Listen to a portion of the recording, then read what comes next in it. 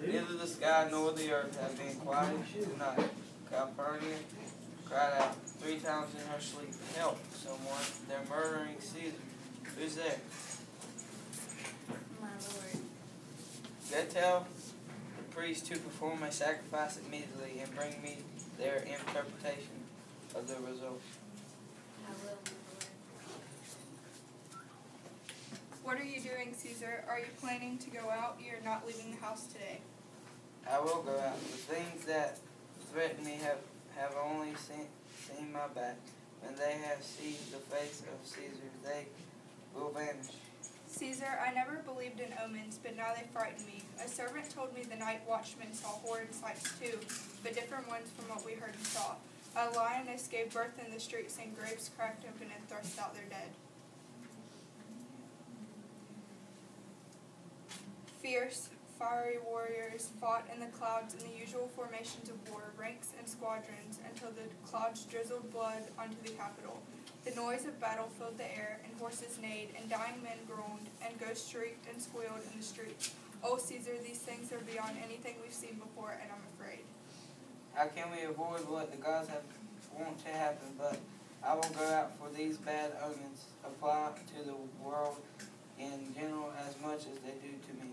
When beggars die, there are no comets in the sky. The heavens only announce the deaths of princes. Cowards die many times before their deaths, though brave experience death only once. Of all the strange things that I've ever heard, it seems most strange to me that men fear death, given that death, which can't be avoided, will come whenever it wants. What did the priest say? They don't want you to go out today. They pulled out the guts of the sacrificed animals and couldn't find its heart. The gods do this to test my bravery. They're saying I'd be an animal without a heart if I stayed home today out of fear, so I won't. Danger knows that Caesar is more dangerous than he is. We're two lions born on the same day in the same litter, and I'm the older and more terrible. I will go out. Alas, my lord, your confidence is getting the better of your wisdom. Don't go out today. Say that it's my fear that keeps you inside and not your own. We'll send Mark Antony to the Senate House, and he'll say that you're sick today. Let me on my knees win you over on this plan. All right, Mark Antony will say I'm not well, and to please you, I'll stay home. Hail Caesar, good morning, worthy Caesar. I've come to take you to the Senate House. And you've come at a good time, so you can convey my greetings to the senators and tell them I won't come today. It wouldn't be true to say that I can't come, and even less true to say that I don't dare to come. I simply won't come today. Tell them so easy. Say he's sick. Would I send a lie? Have I accomplished so much in a battle, but now I'm afraid to tell some old men the truth? Decius, go tell them that Caesar won't come. Most mighty Caesar, give me some reason, so I won't be laughed at when I tell them so. The reason is that it's what I want. I'm not coming, that's enough for the Senate, but for you, private satisfaction, because I love you. I'll tell you, Calpurnia, my wife is keeping me at home. Last night, she dreamed that she saw a statue of me with a years old in it, like a fountain with pure blood flowing from it. And many happy Romans came, smiling, and washed their hands in it. She takes these signs as forewarnings and predictions of terrible evil to come, and on her knee, she begged me to stay home. This dream had been interpreted all wrong. It was a good and lucky vision. Your statue pouring spouting blood through many holes, in which many smiling Romans bathe, means that you'll provide great Rome with sustaining blood, and that great men will strive to get some token of approval from your holy blood. This is what Calpurnia's dreams mean. You offered an excellent interpretation. I will have when you hear the rest of what I have to say.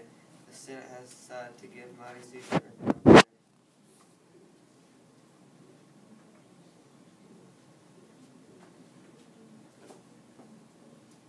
send them word that you won't come. They might change their minds. Besides, someone's likely to jam the Senate until some other time when Caesar's wife had better dreams. If you hide yourself, they will whisper, Caesar is afraid. Pardon me, Caesar. My high hopes for your advancement force me to tell you this. My love gets you better of my manner. How fools your fears seem now, Calpurnia. I'm ashamed that I've yielded to them. Give me my robe, because I'm going.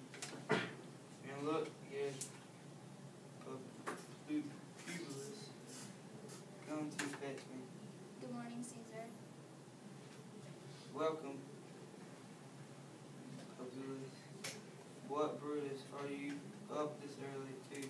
Good morning, Casca, Ligarius. I was never your enemy so much as the sickness that's made you so thin. What time is it? Caesar, the clock has struck 8. I thank you all for trouble and courtesy. See, even Antony, who stays up all night partying, is awake. Good morning, Antony. And to you, most noble Caesar.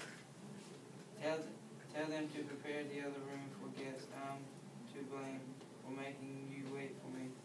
Now, Senna, now, meddler, Trebonius, I have an hour-long matter to discuss with you.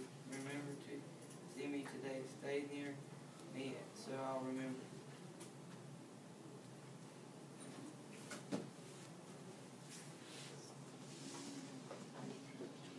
Caesar, I will. In fact, I'll be so near that your best friends will always have been further away. Good friends, go in and have some wine with me, and we'll leave together like friends. That we are now only like friends. O Caesar makes my heart ache.